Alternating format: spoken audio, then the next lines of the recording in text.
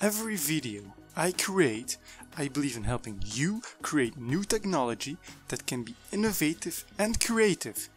The way I create my videos is by making a wide variety of basic IT videos that are easy to understand and will create a base for your future IT creations.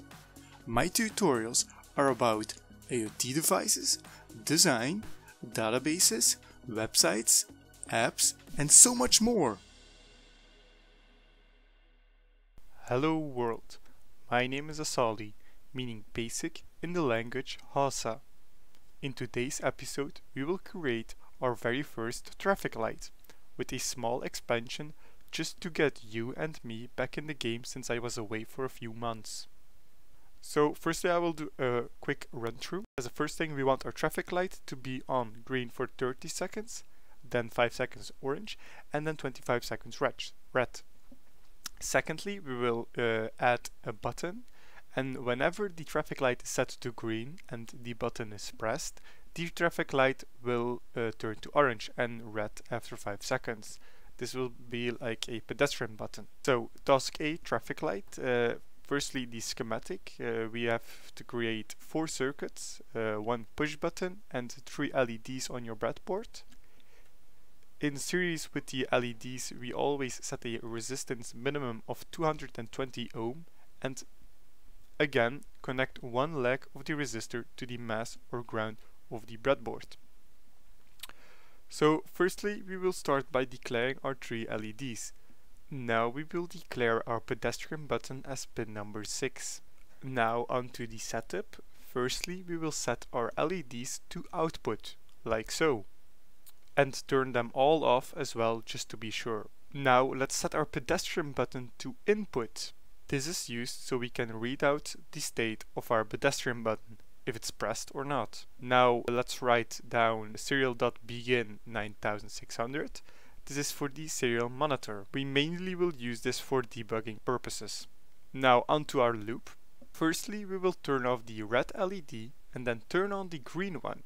This is done because our program will run in a loop, so our red LED always has to be turned off before the green one can be turned on, and also because I prefer to write it this way.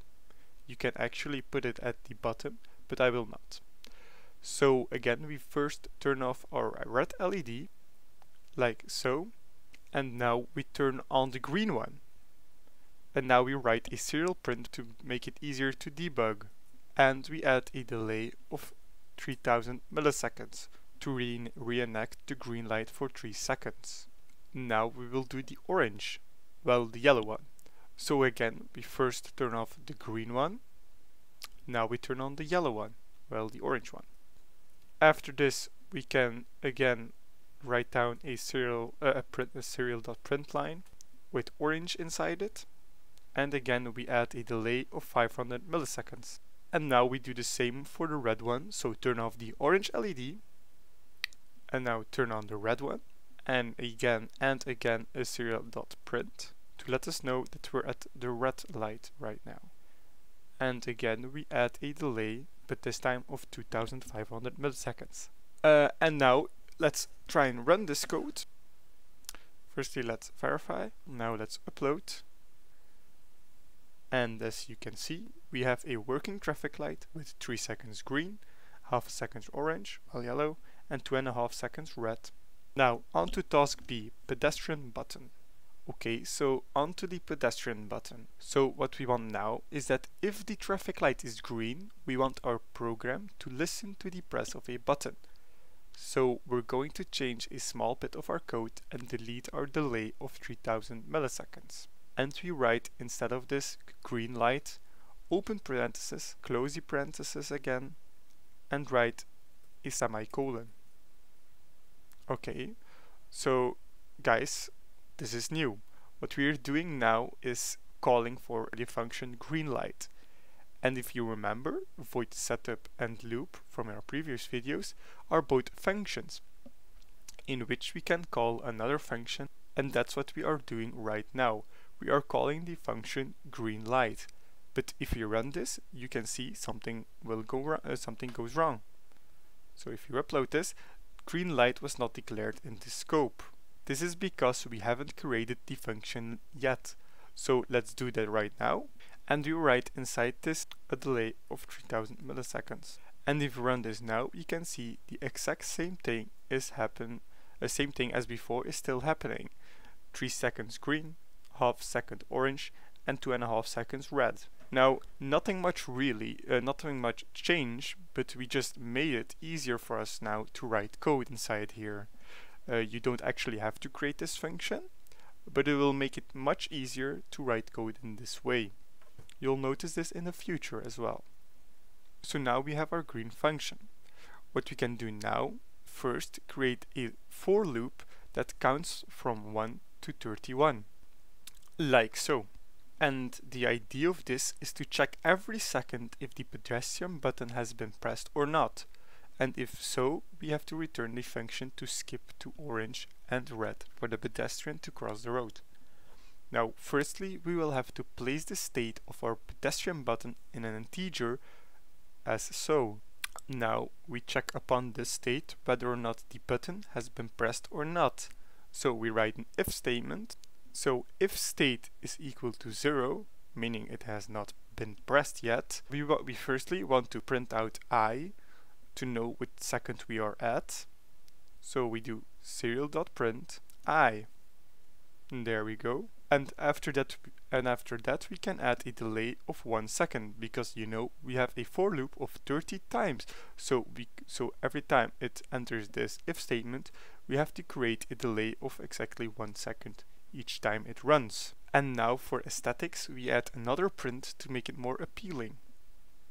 Now we still have to do something when the button is pressed, so we write an else if statement. We firstly want to add serial print to let us know when someone is about to cross. So we write, and after this we add a delay of, let's say, 5 seconds. And lastly, we have to return our function to break out the function and end this, which will continue the void loop and skip ahead to orange. Now, to finish up, can change the delay of the orange LED 5000 milliseconds and the red LED as well to 25 seconds right now. As well, you should delete this delay, and now you should be all set up. Now let's verify our code. Okay, that's done. Now let's try and upload the code.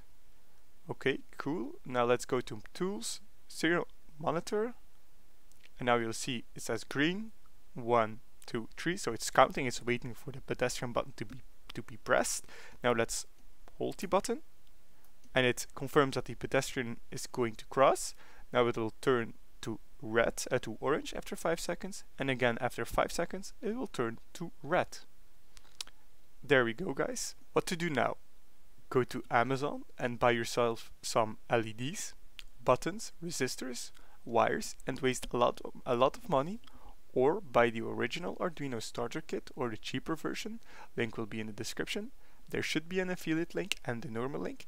The affiliate link meaning I will get a small percentage of the price that you're paying for referring you to the product. This does not mean the price is higher for you, so don't worry. But if you want to support me, definitely go and use that link to buy the Arduino Uno and or Starter Kit. As well, there will be a link to my Patreon page for all the files that I used today. So this will include all my code. So that link will be in the description. So that's it for today, guys. Don't forget to subscribe so you won't miss out on the next video, and I'll see you all in the next one. Goodbye, world.